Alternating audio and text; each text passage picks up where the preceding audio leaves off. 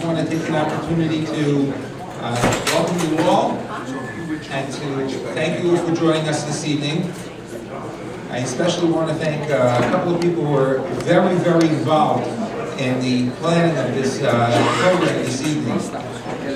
First of all, this evening could not have happened without the incredible efforts of Minnie and Harry Stadler. So everybody very strong round of applause. It also could not have happened without the amazing technical assistance of Dr. Yossi Pinsker, who's in the back. The organization skills of Stephen Rosen, who oversaw all of the logistics that made this event happen. And in particular, a tremendous, tremendous thank you goes to the Jewish Educational Center and its main office, Rabbi Pinchas Shapiro, Rabbi Teitz, of course, but in particular, Steve Karp, who's been out here 3 times today just to make sure every detail was taken care of, Rafi Nyron, who oversaw all the home-based logistics, and of course the maintenance crew led by Betzalel. This event is an event that really brings out all the goodness of our community, and I thank the JEC and its main office for all of their assistance in helping us take care of all of our needs. I also want to just quickly remind you, it's not only Wednesday nights that we have wonderful programming. Tomorrow evening we are again continuing with our partnership with the JEC in our Thursday night pre-Shavuos Chaburish series, currently entitled Kabbalah Satorah, All Ages and Stages, and they are featuring the best of the talent of our yeshiva system. Tomorrow evening we will have a chance to hear from Rabbi Ami Newman, who is the Menal of RTMA, who will be speaking on Birchas HaTorah and Mashiach. And it's of course open to all ages, stages, genders. Everybody is invited to attend. And having heard Rabbi Newman here in the building before, he's somebody you don't want to miss. Zechor Yemos Olam Binu Shnos Dor Vador. Remember the days of old. In each and every generation, know the generation. Shal avicha v'yageitcha zekeinecha v'yomru lach. Ask the earlier generations, ask your fathers, ask your elders, they will teach you. Chazal learned many, many valuable lessons out of the process of Shal avicha v'yageitcha zekeinecha v'yomru lach. Ours is not just a religion and a tradition that begins in the current generation. Ours is a religion and a tradition that gets us strength from knowing where we come from and all of the stops along the way. In the study of who we are and where we are, we couldn't be where we are if we didn't recognize the wonderful, incredible steps that it took to get this far. In the last 13 years, I've been privileged on an almost yearly basis to listen to the wonderful story of Dr. Bernie Schanzer. Almost yearly, he would get together and teach us, right before Asara B'Teves, about the importance of understanding a world that existed before there was an Elizabeth Kehillah, about a world that he was a very strong part of together with his brother. And for years, I would ask him to come back to share not only of his wonderful historical knowledge, but of his wisdom, which is always intertwined in everything that he does. In the same period in time, I've had the honor and privilege on a number of occasions to get to know Mr. Henry Schanzer, a man who, just like his brother, is a man filled with wisdom, but with incredible wit as well. Having one as a speaker is a tremendous honor. Having 2, I can tell you, is going to be a wonderful treat. And so without further ado, and in the spirit of remembering who we are and what makes us, I give you Dr. and Mr. Bertie and Henry Schanzer.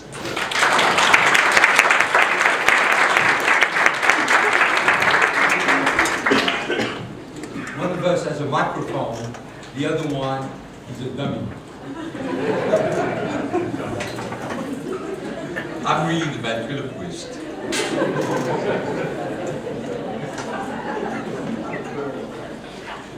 Some of you have heard part of our story.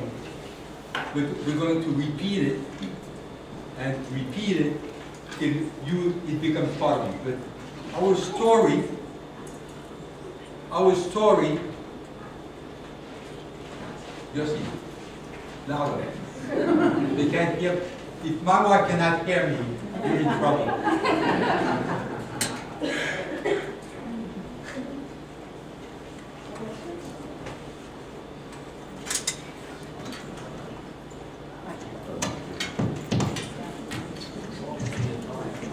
Thank you.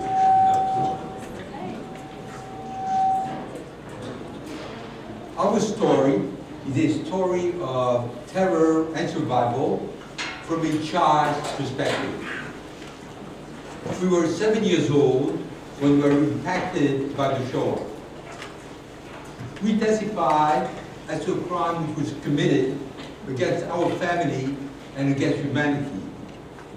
However, we should never forget that it was a crime primarily against the Jews, that is, against each one of us. The intent of the Nazis' final solution was to kill every Jew, irrespective of age, gender, religious affiliation, or status. On August 26, 1942, our father Bruno Schanzer was caught in a roundup of Jews in Saint-Étienne, France, and from there deported to Drancy, a detention camp outside of Paris. As listed in the documentary of Glarspel, our father was on convoy 27 and left Drancy for the east on September the 2nd, 1942. We have our father, and below that, and I will bring your attention to Elise and Henry Uzeleka, who were 5 and 9. They were alone, without parents, destined to be murdered. Henry and I could have been on that convoy. From that convoy, there were 1,016 people. At the end of the war, 30 had survived. In total from France, 75,721 Jews were deported, and that included 11,000 children. At the end of the Shoah, 2,566 had survived. How did we survive? My twin brother and I, my sister's cousin, survived due to the fact that they were righteous Gentiles who were hidden children, and the righteous Gentiles, as well as our blessed mother, were vital in causing us to survive. The people who we recognized as righteous were Jeanne Bonhomme, who we called Tatan Jeannot, or Aunt Jane, her mother, Adolphine Dorel, whom we called Mémé, or Grandma, and also more recently were added the Marquis and Marquise de Virieux. And our story is not complete if we do not remember them and praise them. To put our story and that of our family in perspective, note that our mother Bella was born in Poland and our father Bruno was born in Czechoslovakia. Our mother came from a very traditional background, and this is a picture of our maternal grandmother. Our father came from a more liberal background, and ironically, my father's father, Bernhard Schanzer, after whom my brother Bernhard is named, was killed in World War I, fighting for the Austrians. Our parents immigrated to Belgium in the early 1930s, where they met. They were married in 1932, and we show you a copy of their marriage certificate. And we show you this certificate to prove to you that we were and are legitimate. My sister Anna was born in 1934, and my twin brother and I were born in 1935. We lived in Liège, Belgium, which is north of France. This is a photo taken of my brother and me, and my sister, my father, and my mother. And on this picture, we don't know who is the dummy and who is the ventriloquist.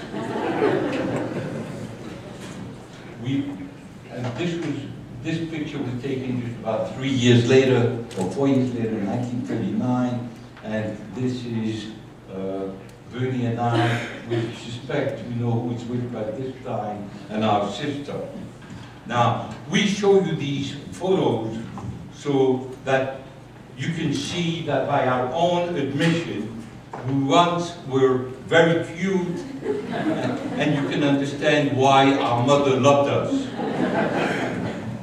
But we show you these pictures to underscore the cruelty and inhumanity of the subhumans who planned to harm and kill such innocent and angelic children. Our ordeal began when the Germans invaded Belgium on May 10, 1940, and this is the New York Times banner headline reporting that event. Within a few days, 15 members of our extended family crammed into a small van, and we fled ahead of the advancing Germans towards France. My first experience with the horrors of war occurred as we were fleeing towards the French border.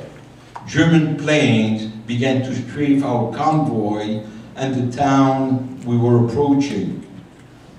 Those of us who were able to do so jumped out of the van and took cover on the side of the road. As the planes flew by, we saw cars, buildings, and people being blown up into the air. After the bombing, we continued to travel to the south of France, just ahead of the Germans, and we eventually settled in the city of Saint-Étienne in late summer of 1940. From the fall of 1940 until the summer of 1942, I have no recollection of our children's world being threatened. We even managed to go on a family vacation to the countryside, and this is the picture of the happy family at that time. On that same holiday, this is a picture of the three of us, and this is obviously Bernie's on all the way to the right, my sister and me. But I want you to observe very closely what the picture shows. See who took the long sleeve shirt, the good belt, the good shoes, and left me with a short sleeve shirt, the lousy belt, and the holy sneakers. That's been the story of my life. Now, as to our family's involvement in things Jewish, I'll tell you two stories, and if you're interested, we've got many more. But to begin with, shortly after we settled in Saint-Étienne, our parents hired a Hebrew teacher to try to teach us some Hebrew.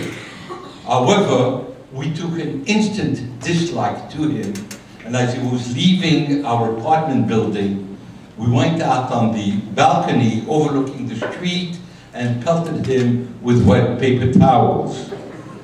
That was the end of our Hebrew lessons. But our father, who was a strict disciplinarian, administered a different lesson to our little behinds. Another recollection, and this must have been on Yom Kippur, and the In Saint-Étienne, the women's section was in a balcony above, overlooking the men's section, and my mother had a seat all the way up front near the Aron, and my brother and I would run every 5 minutes to get some food, and all the old ladies would complain about our constantly disturbing them from their davening.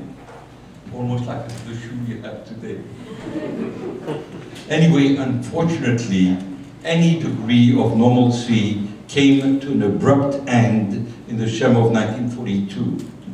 Saint-Étienne was in Vichy France, and although Vichy France was not under immediate German control, the French government and police participated actively, willingly, and intensely in the arrest and deportation of Jews.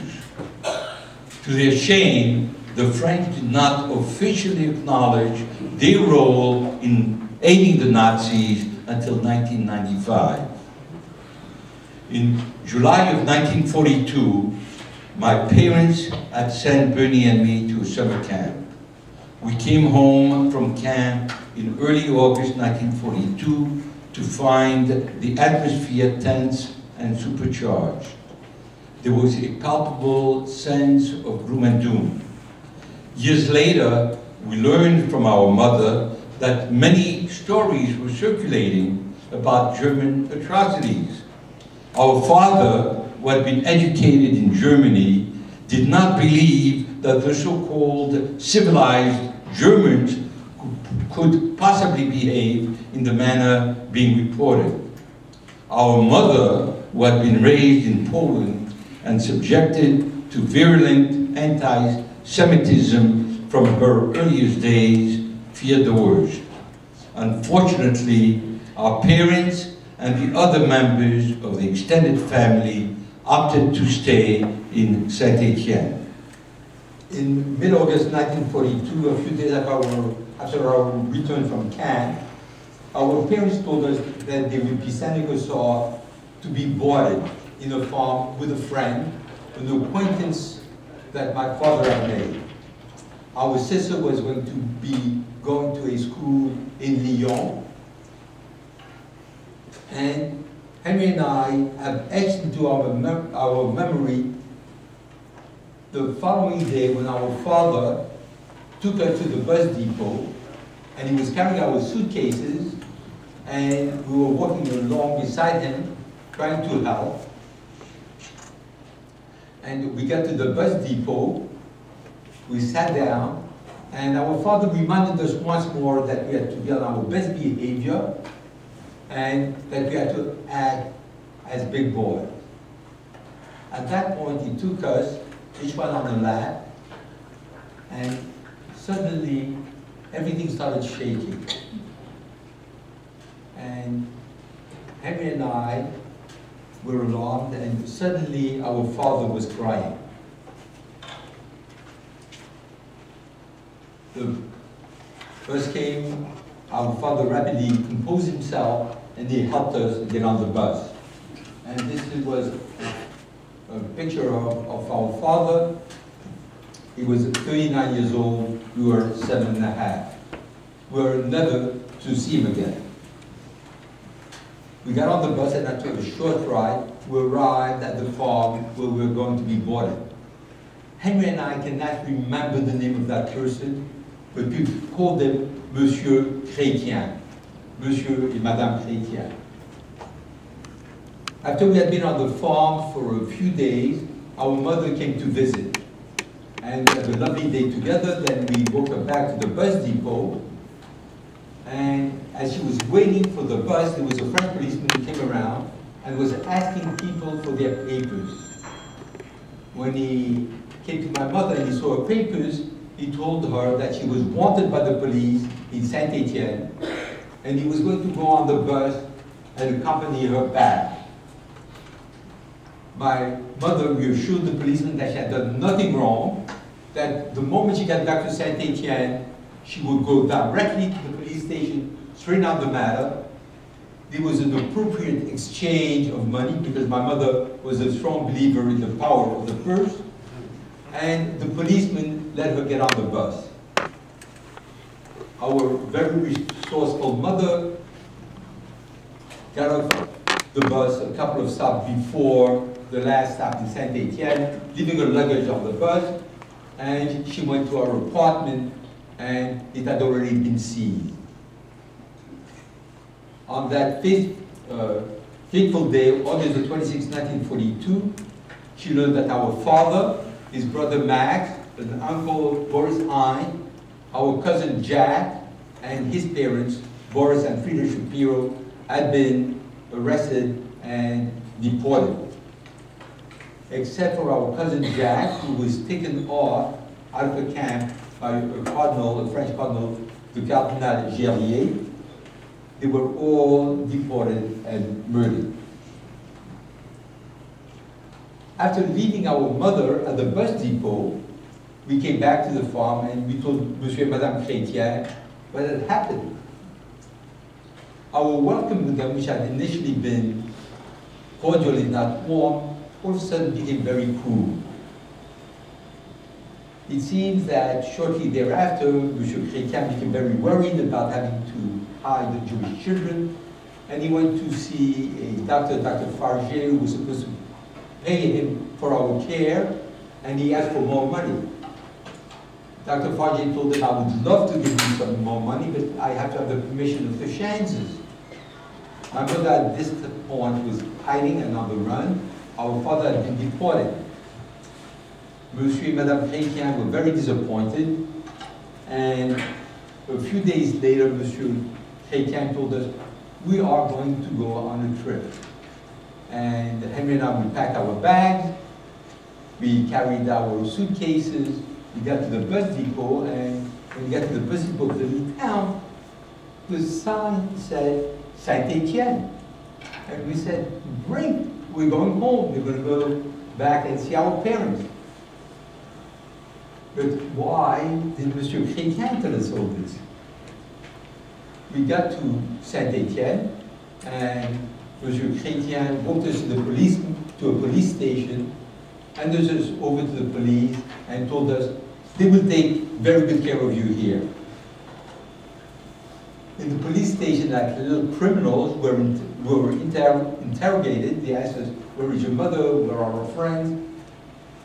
We didn't have very much to say, and at that point they told us, we are going to place you in an orphanage. We had been betrayed and deserted. The orphanage to which we were brought was a Catholic orphanage which was run by kindly nuns who promised us that if we were good, we could become priests. We never made it.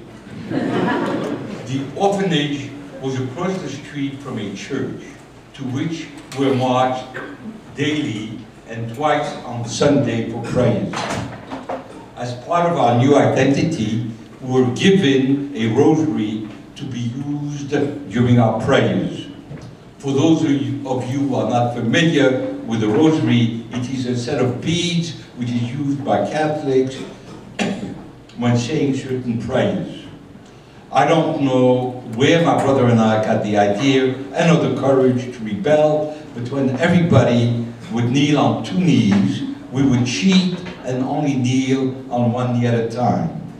Also, when everyone else was carefully counting the rosary, we purposely skipped beads and we would mutter under our breath, God killed them, God save us, God killed them, God save us. As an aside, and a good portion for our for our age and sanity is the fact that having a twin brother provides you with a natural and uncritical ally and allows you to do many outrageous things. We created our own world and reality, and by mutual agreement, whatever we did became the normal thing to do. We had been in the orphanage for about 2 months when we experienced what Bernie likes to call the Great Escape. One morning, as we were walking from the orphanage to the church, two men approached us and said, "We have a message from your mother. Tomorrow, stay at the end of the line." The mention of our mother must have done the trick. I have no recollection of questioning the message or the messenger. The next morning, we made sure to stand at the back of the line. As we were crossing the street from the orphanage to the church, the two men from the day before appeared, took our hands, and calmly walked away with us. We expected to hear someone yelling for us to come back, but there was no outcry. Somehow, we just walked away. It turns out that the two men had acted in response to a request from our mother. They were members of LOSE, a semi-clandestine Jewish organization which helped Jewish children, and which was operating and still operated at that time in Vichy, France. To this day, we don't know how my mother had learned where we were and how our escape was so well engineered. The two men took us for a short train ride and placed us on a farm. However, the farmer did not treat us well, and we became very ill. We were malnourished, and we had worms, and were very sick. We were on this farm for a few months when someone from LOSE came, saw our emaciated condition, and proceeded to remove us from the farm and place us in another orphanage in Grenoble. However, LOSE refused to divulge our new location to my mother, as LOSE was worried that either she would come and visit us and or give away our hiding place if arrested and questioned. So at this point, let me go back and pick up what had happened to my mother. After she came to the apartment and she realized that there was problems, she first found a place to stay with a family called Les Parets, who worked for the underground. Unfortunately, this family, Les Parets, were betrayed by their own son, and my mother barely escaped getting caught. She then hid in a convent, but had to leave when her presence became a problem. After having to leave the convent in the spring of 1943, my mother was literally walking the streets of Saint-Étienne with no place to go. She was at her wit's end.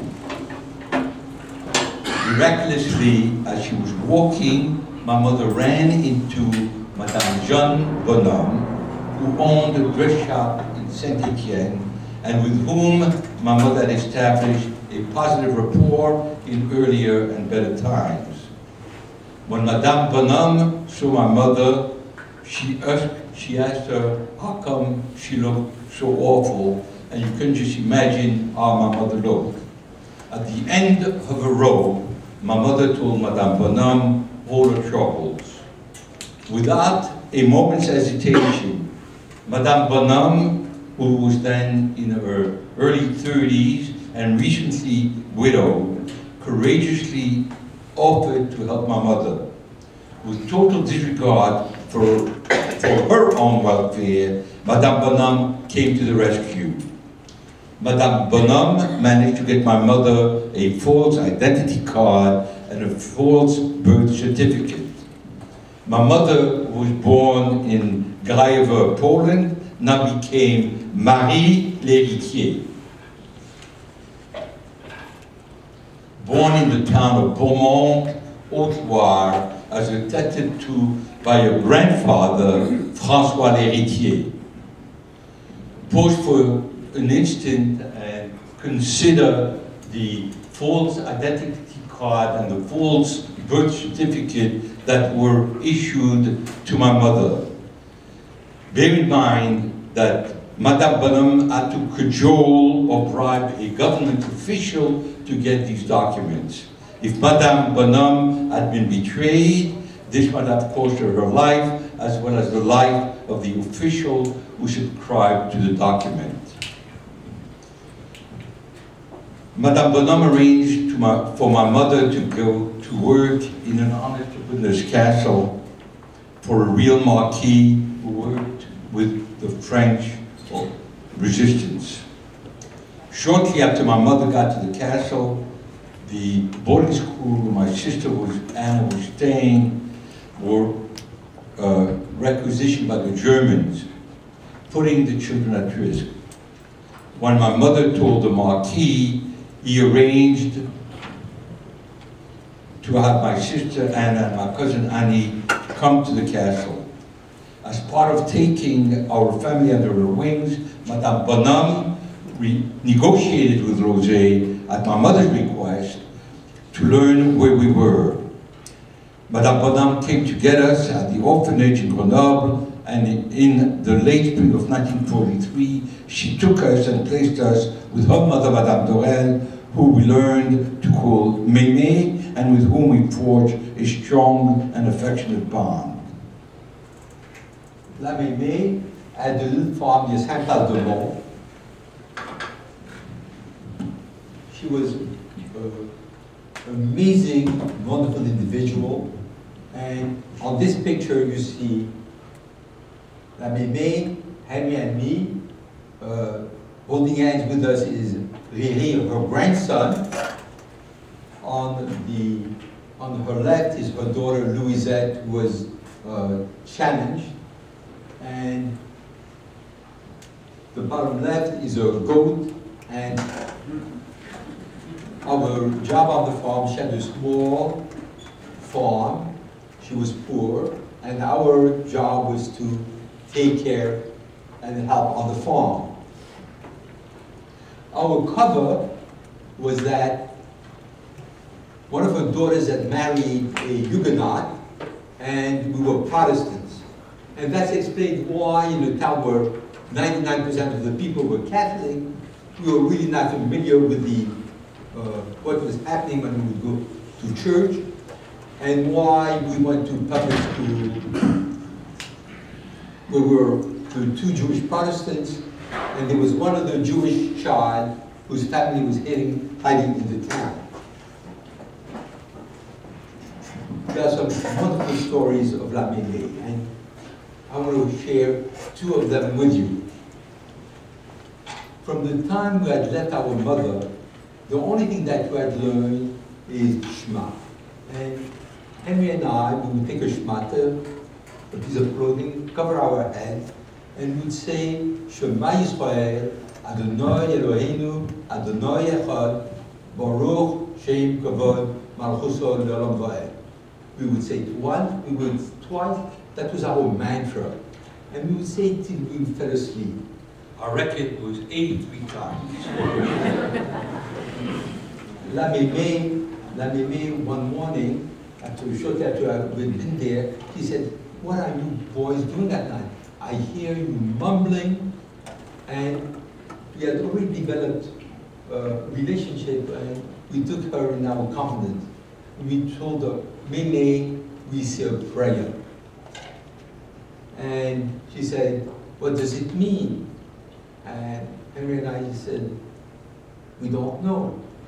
But the grandeur of that lady, she said, "But in any case, why don't you teach it to me, and we will all say it together." And you can imagine the scene, the two little guy saying, "Mémé, répétez, repeat, Shema Yisrael." Another story is that we were going to the public school, and there were at best 10 students in the class. It was a one-room schoolhouse, and we had a wonderful teacher, but who was very demanding, Madame Rochigneau, and she was a total disciplinarian. One of us would talk back, and Madame Rochigneau one day called Henry to the desk, and she gave him a slap. I thought his head was going to fall off. And what do you do when somebody does that? we took some more. So we got another smack. That afternoon when we came back and we were at and we spoke to La Mémé, the evidence was there. She asked us what happened. We told her. The next morning, she came to school with us and she told Madame Auchigneux, on ne touche pas mes enfants. One does not touch my children. We had a protector. There were times when we were with her, when we went to bed hungry. But if we went to bed hungry, so did she. Whatever she had, she would share with us. And we came to love this magnificent woman. She's not our biological mother, but to our children and grandchildren who heard our story, she's Mémé, grandma. So, in August of 1943, after we had been with La Mémé for 4 months, she told us that Madame Bonhomme was going to be taking us to the castle to be reunited with our mother, whom we had not seen in a year. Although traveling involved substantial risk, Madame Bonhomme came to the farm and brought us to the castle. I recall arriving at the castle, and you can see this, the photo, 75 years ago it was the same. I recall arriving at the castle in late morning and hugging my mother and sister. We were given a grand tour of the castle, and it was an incredible sight. We then went to eat lunch. We had just finished lunch when the Marquis was informed that he had been denounced and that the German police were on their way to the castle. The Marquis had enough time to arrange for our whole family to be hidden in the hayloft of a nearby farm, and he himself had enough time to escape. That night was memorable because as it became dark, we shared the airspace with bats flying around the hayloft. My mother had to use all her powers to keep us children from crying out. The Marquis contacted Madame Bonhomme, who arrived the next day and took Bernie and me back to her mother's farm. We had been with our mother for less than a day. After that event, my mother had to leave the castle, but armed with the false birth certificate and false identity card, she went to work in a nursing home where she managed to survive for several months. After the episode in the castle, Madame Bonhomme took my sister and my cousin to live with her in the back of her dress shop.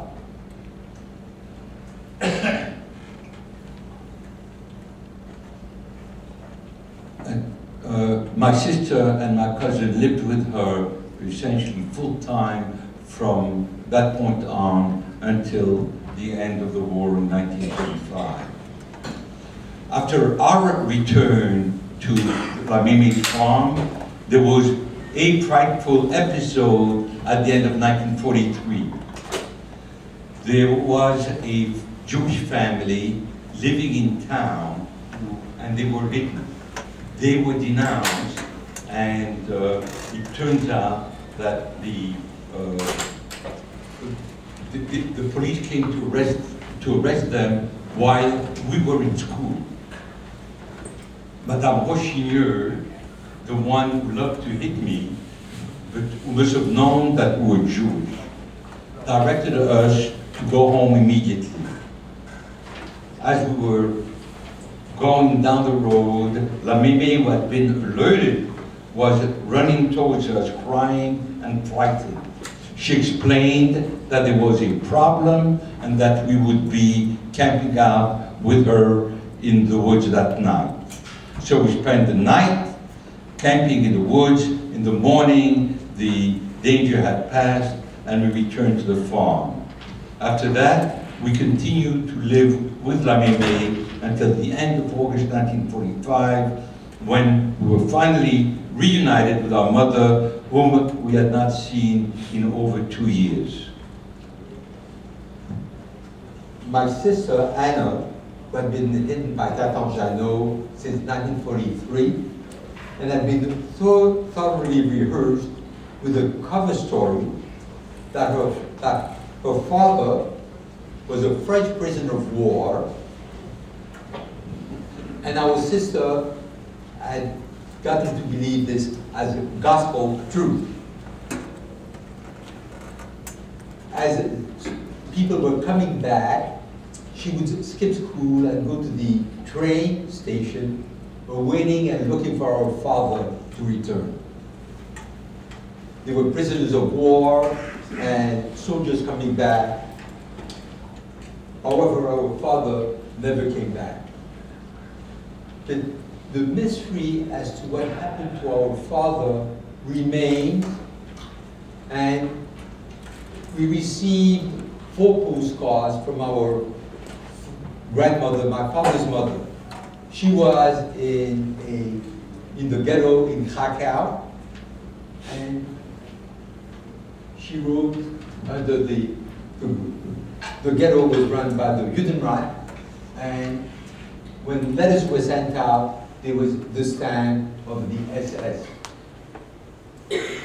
In her letters, she says that our father is nearby, he cannot write, he is very worried as to what is happening to us. She also sends another postcard to our sister and our sister was going to be 9 years old on January 30th. And she says, please write to your sad grandmother. Now, would you ever write to your grandparent, to your grandchildren, saying, your sad grandfather, or your sad grandmother? It was telling and touching. Also, we've been challenged by our children on occasions, and they said, your father was very worried about you. What do you think were his thoughts? What was happening with him? Did he think that the same fate would occur to you?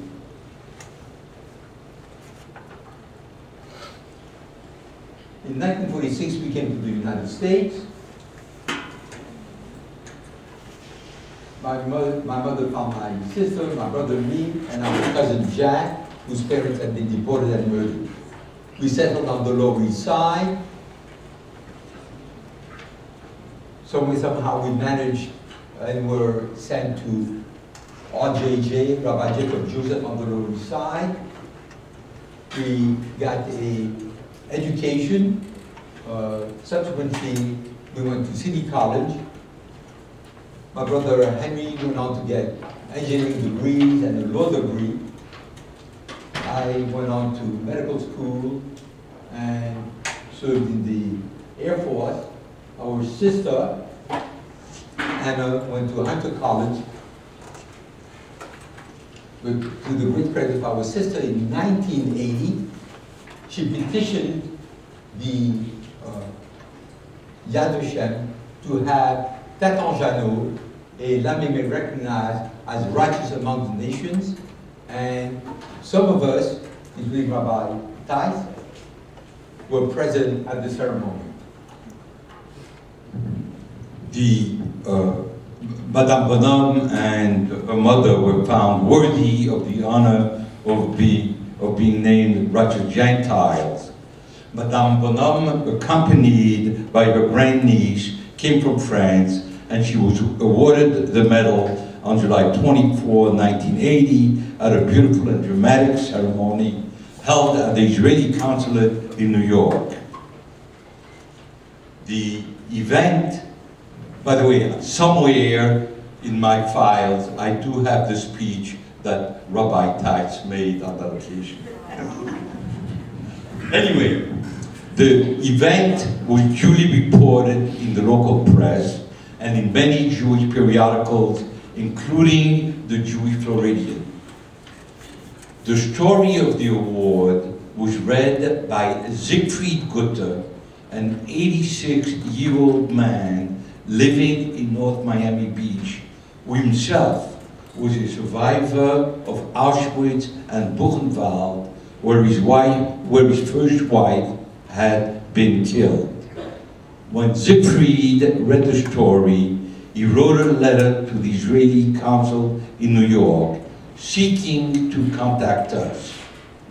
In Ziggy's words, after I read the article, I got very excited because of strong feeling that in this way I discovered the grandchildren of my late sister, Charlotte Schanzer Negutter.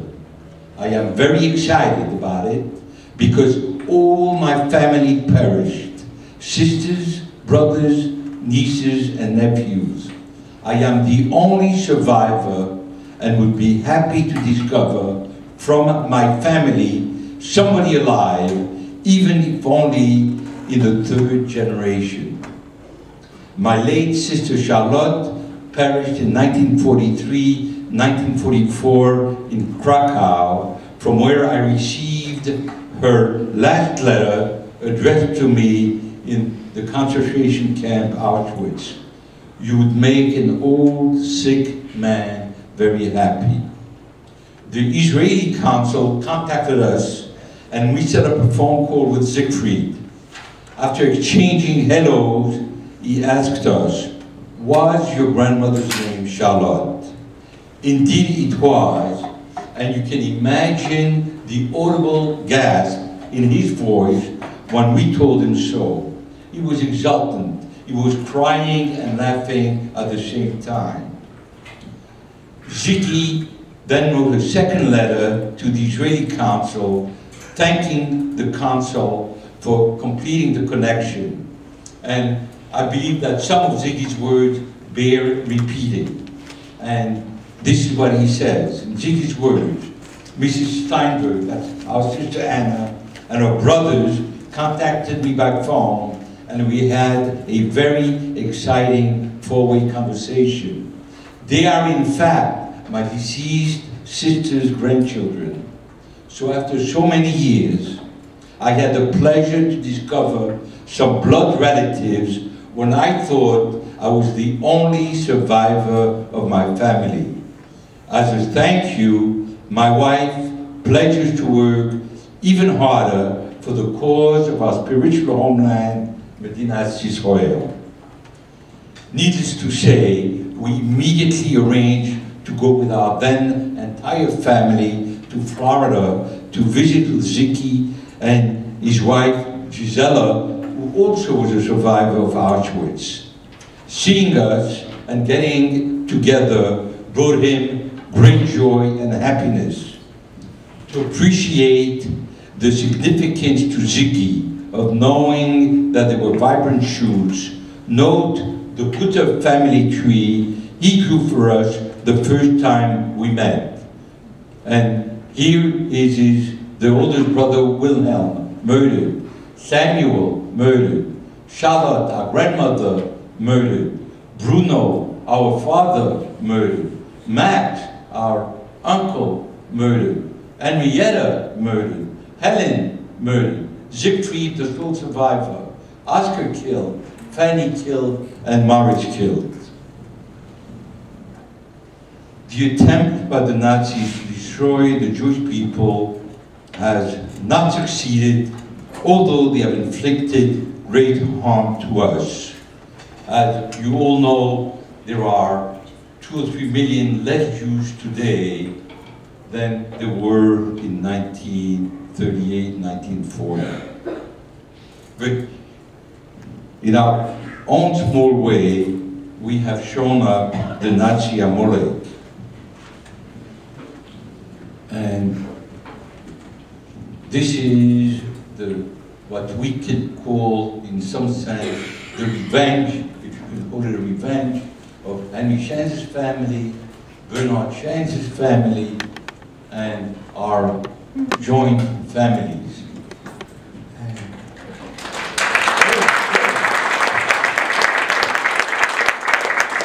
And this is our grandnephew, Bella, and Bruno's great-grandson, Yonadav, our sister Medalia in 1981, and she died in 1989, but her grandsons and her grandchildren have served in the Israeli army, and it would have made a dramatic difference if Israel would have been present.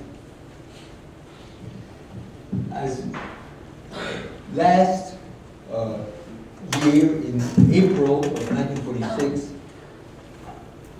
I went to Poland on a trip with my grandson, and I met my granddaughter, Ilana, there. And as we were sitting there, I thought about our trip to Poland. And I don't know if any of you have been to Poland, but it was a beautiful, the weather was beautiful, the grass was green, and we went from town to town where there had been Jewish centers. They were present still, but now they were all museums. And I turned to Jesse at one point and I said, Jesse, do you think that the Germans won? And Jesse's answer was, we are here.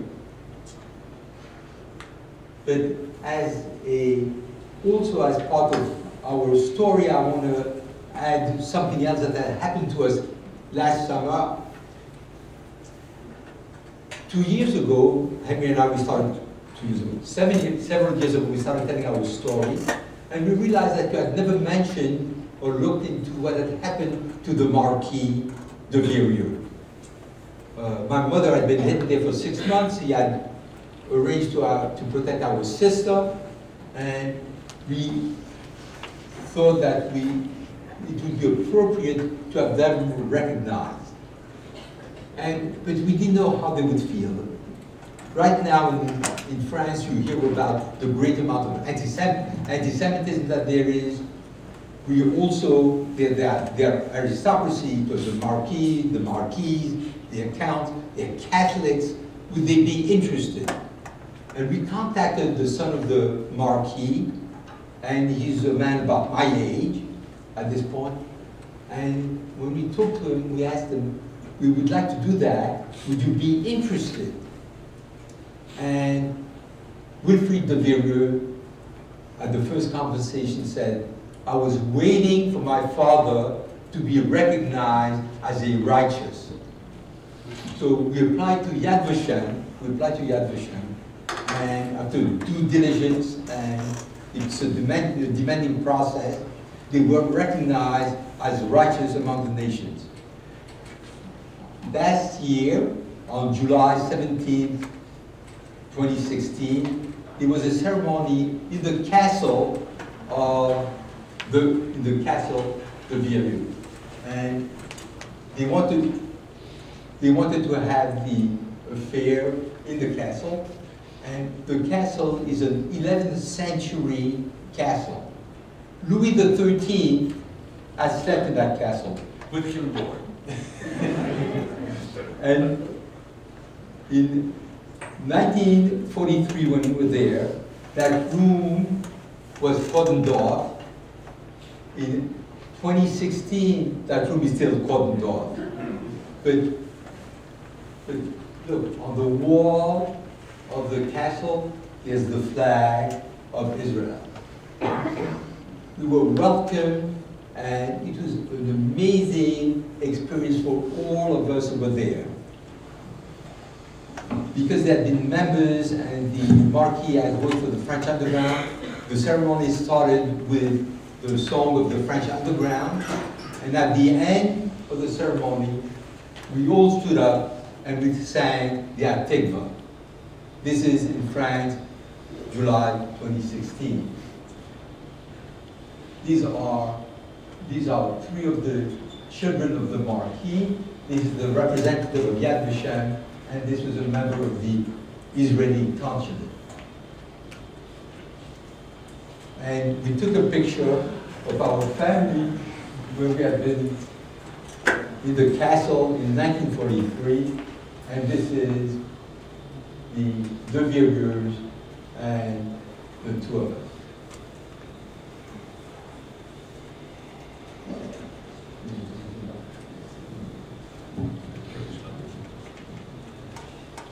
After the visit to the chateau, we went back.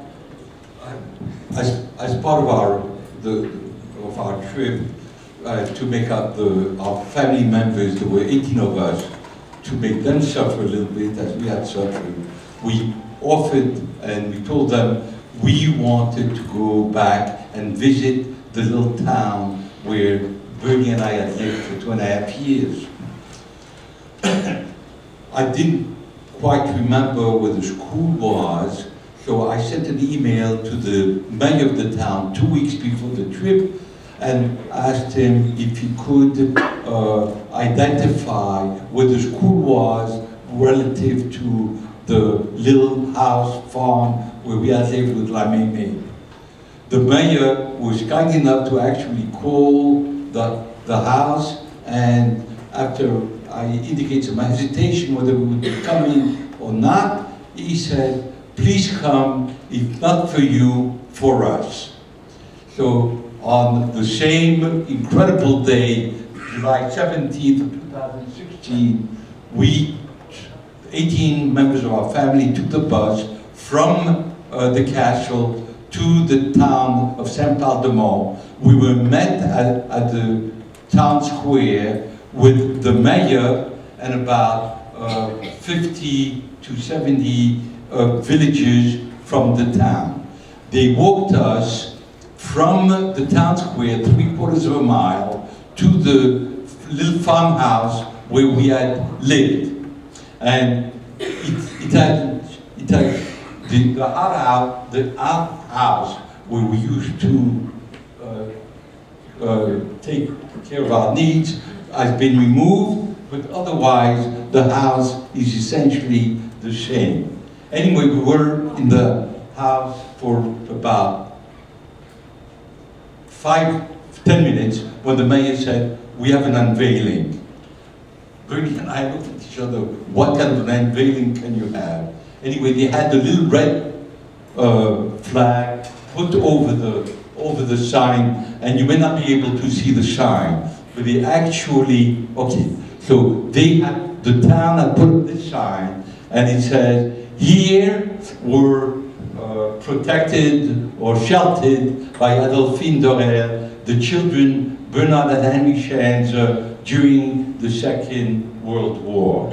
And the person on the right, this is the little boy who was in the picture who Bernie and I were holding on the farm. Anyway, the telling thing for us is that following this episode, the people with the town, the mayor and us, we walked to the town cemetery. And at the town cemetery, they had a beautiful, at the town cemetery, they had a beautiful ceremony. And for the first time, at least I heard from a French person asking forgiveness for what the Germans had done and what the French collaborators had done. Some final thoughts. In the words of our Uncle Siegfried, we must do our utmost for our homeland, Medinat Israel. And we have to be wary because anti-Semitism has changed its face. It has now become Israel bashing and BDS. This is pure anti-Semitism. For the people who are Holocaust deniers, you can tell them you heard the story, and you have to stand in their face, and we cannot tolerate that posture. We, more than anybody else, must emulate Catanjano, Madame Dorel, the Marquis and the Marquise de Verrieux. We have to stand up to evil. You cannot let evil forward, because they're going to, once they get, and you let them do what they want, they will cower you, and you will not be able to survive. They must be faced and must not be tolerated. When Madame Bonhomme, Jean Bonhomme, was awarded the plaque as a righteous, she was asked why she had done it. And to her, it was not an extraordinary act, it was what a person was supposed to do. And at that time she had said that if 70,000 Frenchmen would have hidden one Jew, no Jew from France would have been deported. Another point is that we have to be proud of our heritage. We are a great, great people. We have a very special, special message. And we have to be proud and carry forward. The fear that the Shoah can happen is there. Can it happen again? Yes, it can happen again. So that we need to be vigilant. And it's upon you to make sure that it never, never happens again.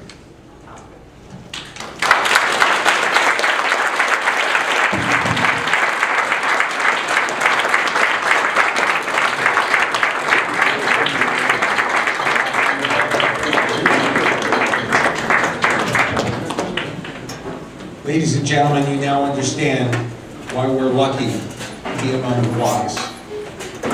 May HaKadosh Baruch Hu bless you and your families to continue to offer sagely wisdom, advice, and to keep answering evil the way you have your entire lives, with chesed, with inspiration, and with the opportunity to make sure that we never forget and we always move forward.